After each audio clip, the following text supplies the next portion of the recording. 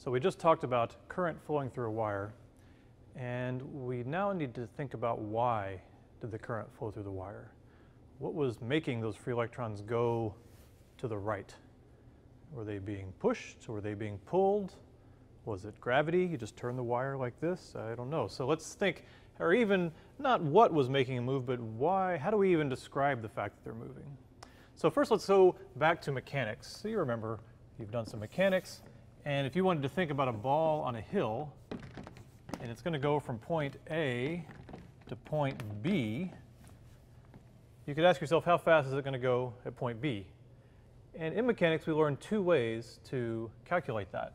One is to think about the force, to do the kinematics. You could say, well, the force, there's a gravitational force this way, and part of it has a component down the ramp, and part of it has a component into the ramp, and there's a normal force, et cetera, et cetera. Oh, and it's rolling, right?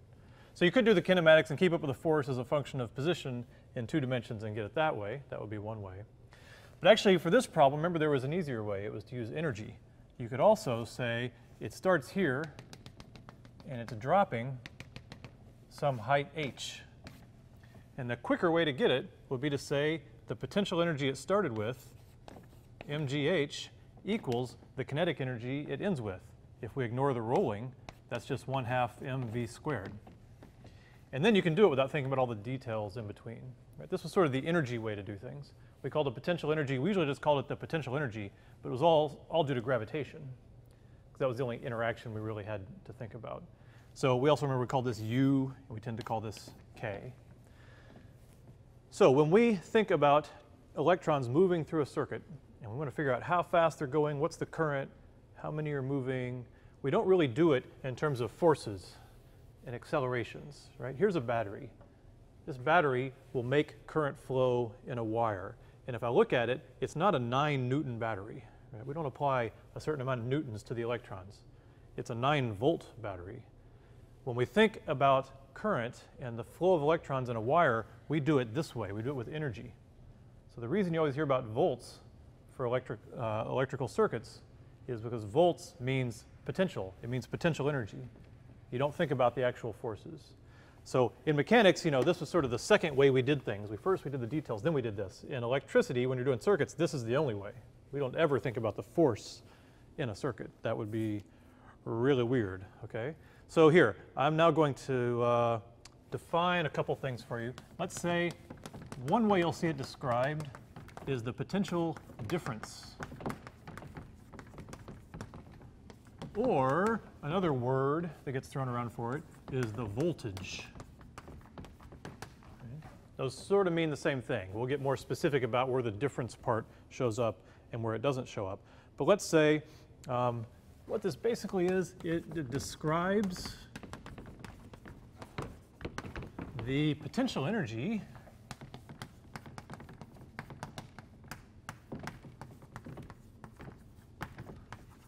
due to electrical forces. So just like we had gravitational forces driving everything here, and we did the potential due to the gravitational forces, we can have electrical forces, and we can have the potential due to the electrical forces. And that's what we call the electrical potential, okay? So the potential then, the way we keep up with it, the way we define it, the electrical potential, is similar to what we do with the field. So remember what the electric field was. We just took the force you should get and divided it by the charge of the little test charge. It was a way to sort of normalize it for the test charge. E field was F over Q. The electric potential is kind of the same idea. It's actually just U, the potential energy, over Q. Right? So if you just say potential, you mean potential energy. If you say electric potential, you mean the potential energy over Q. But a lot of times we get lazy, and if we're talking about circuits, we just say the potential. We don't say electric every time because you're talking about circuits. What else would it be? So it's sort of this energy per unit charge. And this is also labeled delta V. If you're thinking about a difference, delta V, you might call that delta U, the change in potential over the charge. Okay? Whether you put in the delta or not, it kind of depends. Often what happens in physics is it's technically always a difference. Like gravitational potential, it's always a difference. But sometimes if everybody agrees where 0 is, then you leave off the delta, okay? So like when you're doing gravitational potential, if we all agree that 0 is the floor, then you can calculate the gravitational potential as you go above the floor, and it's just the height above the floor times mg. Really though, it could be different if you said, oh, actually 0 is in the basement, right? Then suddenly it's bigger because it could fall away to the basement. But no, we agree the floor is 0. Same thing here. If everybody agrees where 0 is, you just do this. But if it's unclear, maybe in a circuit, you want 2 different places in the circuit, and neither one of them is necessarily ground, then you think about delta V. Okay, so kind of like this, the deltas are a little ambiguous.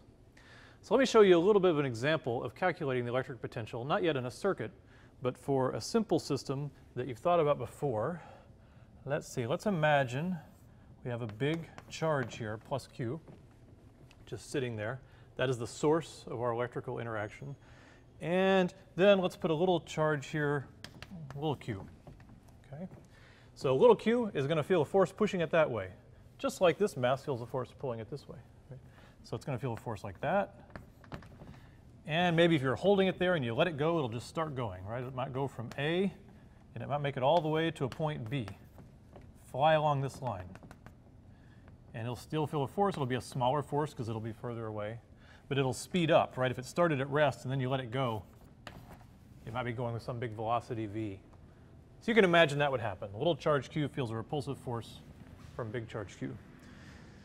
So what we want to do is see if we can write this potential, this thing called the potential. So in this case, the potential, or the electrical potential, we'd just call it v, and it would be ke big Q over r, where r is the separation between big Q and the place you're asking for the potential, like that. Okay. It doesn't matter what little q is, because what I'm really defining here, we're not defining the potential always on little q, we're defining the potential as a function of position around big Q. Right? Little q was kind of like the test charge back when we were thinking about the electric field. I could even plot the potential here. So what it looks like is plus v there, and this axis this way. It's just 1 over r. So it goes actually to infinity. The potential right on top of the charge is infinity, and it goes down as 1 over r. And on the other side, it goes down as 1 over r, like that. Now here I didn't do the delta because for a point charge, we all agree that it's 0 at infinity. So when you have an agreement where 0 is, you don't use the delta. It's always minus 0 at infinity, okay? But if you don't agree where 0 is, then you need deltas like in a circuit. Okay, so that's a lot on potential and voltage. I just wanted to set you up so we're able to think about it in a circuit.